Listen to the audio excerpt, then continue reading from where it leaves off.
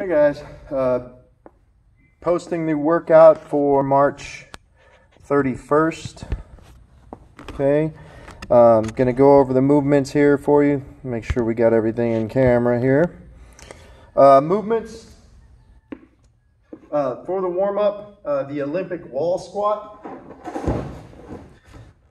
You're going to be try to get your butt as close to the wall as you can. Okay, get your feet up on the wall, drive your knees out. Okay, make sure your back is flat on the ground also. You don't want it too close to the wall where you're kind of raised up. So back flat on the ground, drive those knees out. Okay, a minute there. And then we got 3 rounds. So you're only doing the Olympic wall squat once. 3 rounds. Hold on to something. 10 leg swings each direction. So front and back, and then side to side. Okay, try to get it up high so you get some stretching in there. So 10 each direction, and then a 30-second jog. So just kind of time it, 30 seconds, however far you make it, okay? So 3 rounds through that second part. The workout, we have a 16-minute EMOM, alternating EMOM, okay? So what that means is you're gonna do the first section, the first minute, second section, second minute. So the first minute, you're gonna be doing 10 push press, okay? Doesn't matter what you have, if you have dumbbells, if you have a barbell,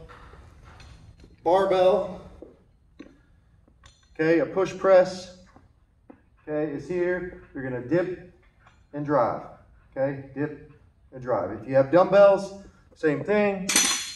Dumbbells, dip, drive, kettlebells, same thing. You can grab anything with weight that you can hold on to. Milk jugs, whatever you happen to have, okay? If you have a backpack or a couple of, or if you just have one backpack, you can do one side and then the other, that's fine, okay? So you're doing your push press, and then you're gonna hold a plank on your elbows. So this is all in the same minute. So do the push press, and then an elbow plank, okay? Plank on your elbows, up to whatever time it says for you, 30 seconds or 40 seconds, depending on your level. So that means once you hit 30 seconds or 40 seconds, you're done. You're resting the rest of the minute. So the push press shouldn't take that long. Then you're just going to plank until you hit that 30-second or 40-second mark. Okay. On the second minute, it says 100-meter run, or it should be about 30 to 40 seconds. Okay. So if you want to measure it out on your street, that's fine. 50 down and 50 back, that'll work. Or you can just run for 15 or 20 seconds out, and then just run back. So always run to that same mark every time.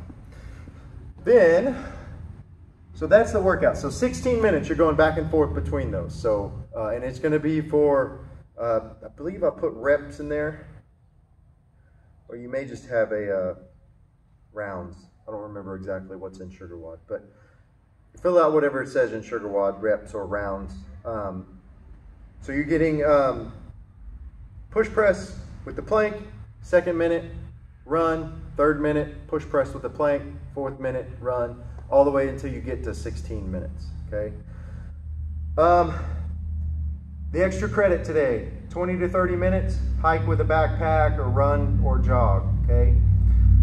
If running every 2 minutes, you're gonna do 10 bodybuilders, okay? Bodybuilders, you're just gonna stop, okay? And stand, okay?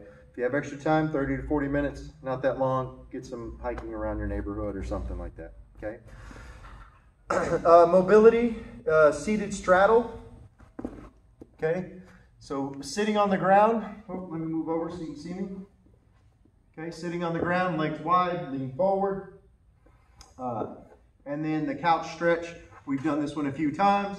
This is one I try to do pretty much every day, okay? Try to get your knee all the way in the corner. And then get that other foot up and sit up nice and tall, okay? And